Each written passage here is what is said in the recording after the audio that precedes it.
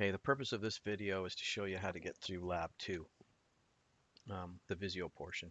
The first thing you have to do is you have to get into the course, and you've got to go to Modules,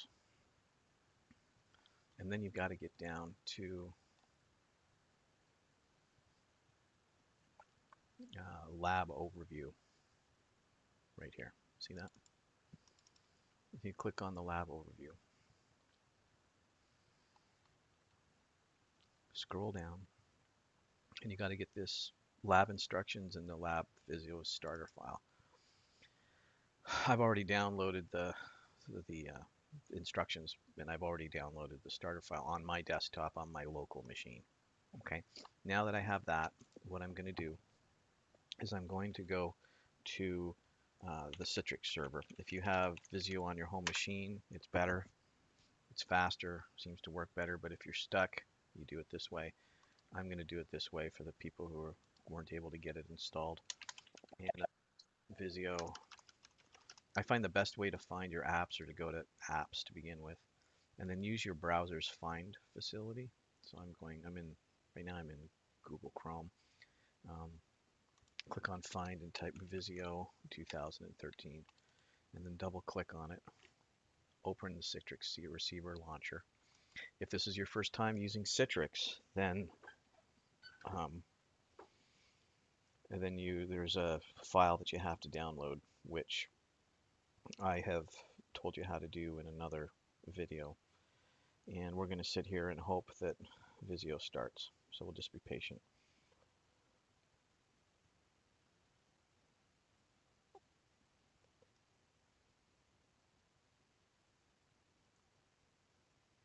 Okay, Visio has opened up. Now what we do is we scroll down, and yours might be in a different position, but scroll down until you find the crow's foot database. Open that up.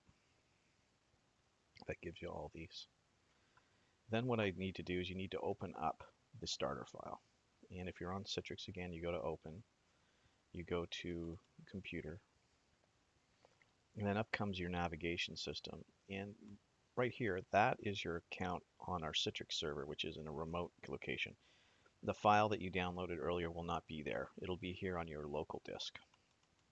So you click on that, and then you wait until all these load. I have to go to users on my machine. You might just see your desktop in here, but I have to go to the users. On one machine in Windows 8, which is the operating system I'm using, I've got an account called bward music. So I open that up, and there's the desktop.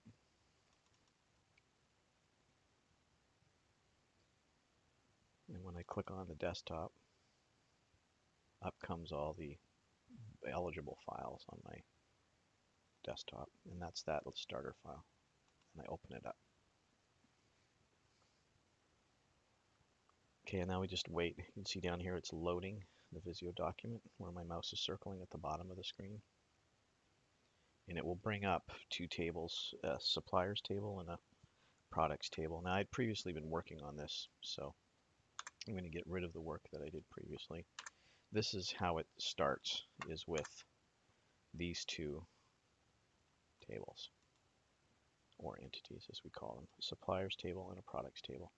We want to extend this database by allowing us to store orders and know what products were on which orders. To do that, we need to create what's called a many-to-many relationship, and I explained the why behind a many-to-many relationship a little earlier on in another video, which you should find in the announcements or somewhere that I may have sent it to you via email.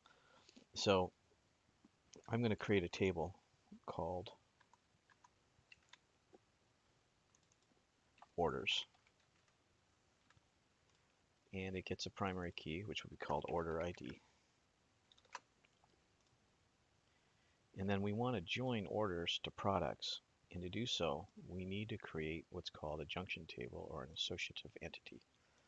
And convention says that you normally call it the name of the two tables that you're joining, like order products or product orders. But you can also give it something if it exists in real life, which is order line. The information that will go into this about, the product details on a specific order will go into this table eventually. So we can call it order line. This is our junction table. It has two primary keys. One will say product ID, And the other one, I'm going to grab that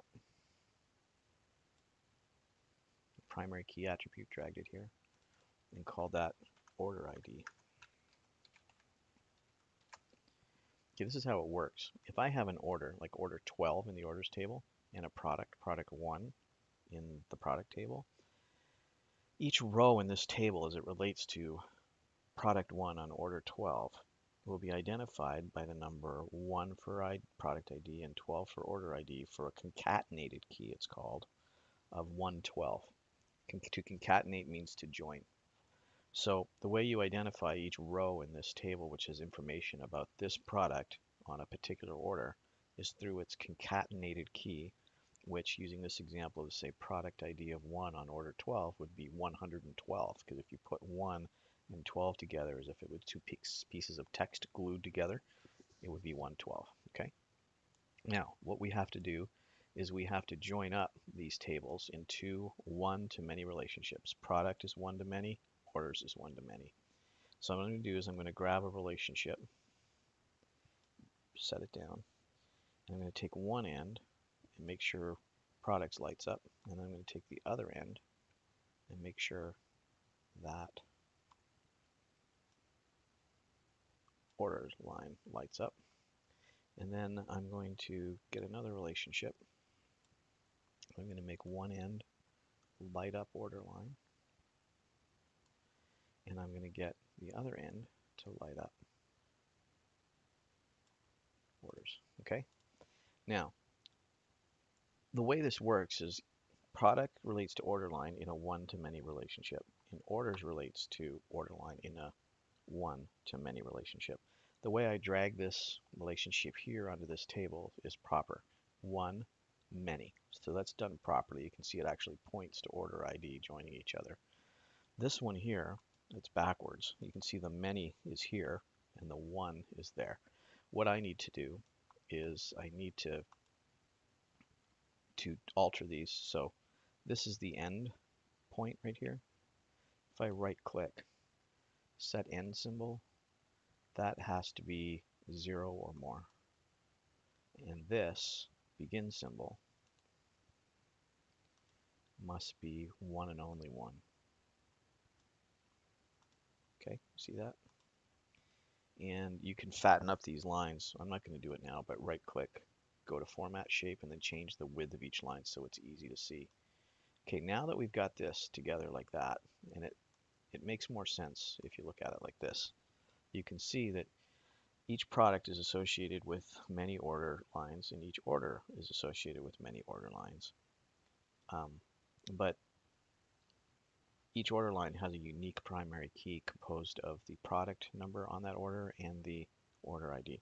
So if I have two products on this order, I might have product 4 on this order as well. The row that identifies product 4 on order 12 would have a value of 412 because of this concatenated key, 412. Now the thing we have to change to make this relationship work is we've got to right click. Sorry, we've got to right click on this, and we have to set this as a foreign key, and for some reason it's not letting me. Why not? Right click, set foreign key. There we go. Because not only are these two together a concatenated primary key, they also point to specific rows in other tables. So this order ID actually points to an order ID in here, so it's a foreign key. And then this, I right click and I have to go to set as a foreign key as well. So junction tables always have this structure. The manys are right here attached to the side. The two primary keys act jointly as a primary key, but individually as foreign keys. And then what you have to do is you have to add all of the other non-key attributes to a non-key meaning not up here, right? All these are non-key attributes. We have to add the non-key attributes to each of these tables, and for that you need to go to the instructions and see if I can bring up the instructions.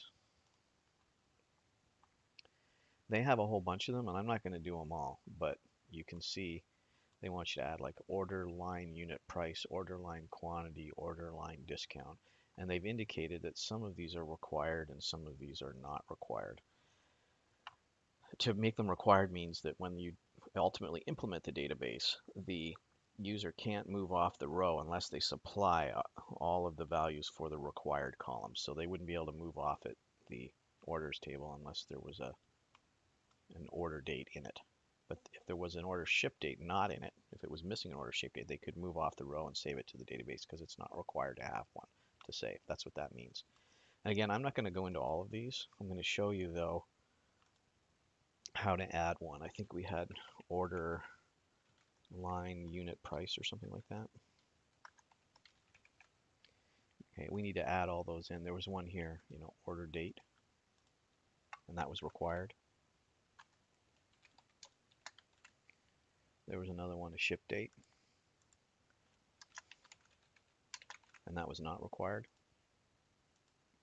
Okay, so now what you have to do is you have to go for this one, order date, you have to right click and go get it selected. Come on, there you go.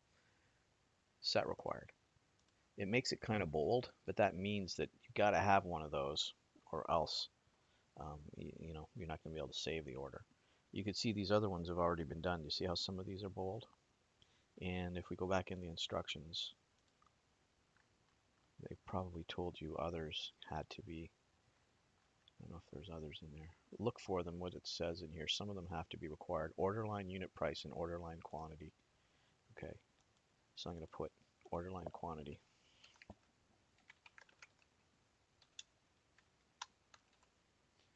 Both of these are required. So I click on that, go set required. Click on that, go set required. See that? And that shows you how to do a many-to-many relationship in Visio.